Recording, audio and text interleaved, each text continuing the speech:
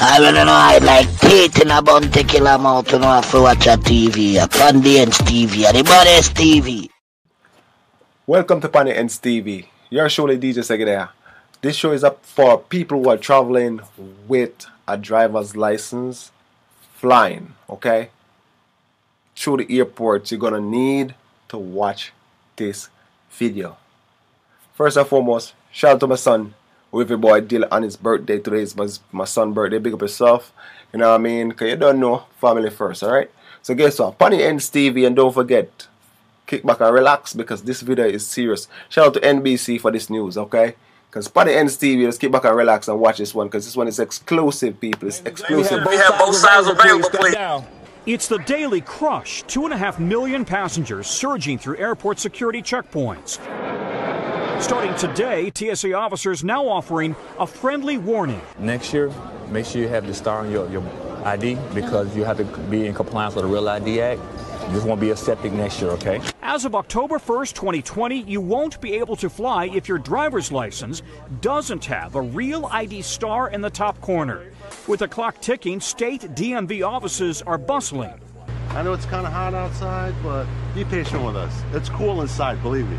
In Virginia, they've even deployed mobile DMVs to handle the load. Everybody required to prove their identity with 4 forms of ID. I brought my passport, so I have a valid passport. I brought my social security card. And 2 more, like a current driver's license, a utility bill, payroll stub, birth certificate, or military ID. If you've changed your last name, you'll need proof, a marriage or divorce certificate.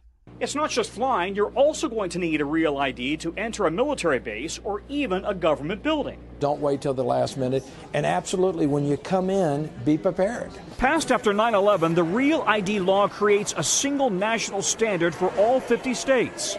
It doesn't matter when your license expired. By October 2020, it has to be Real ID compliant or you will not be permitted to fly.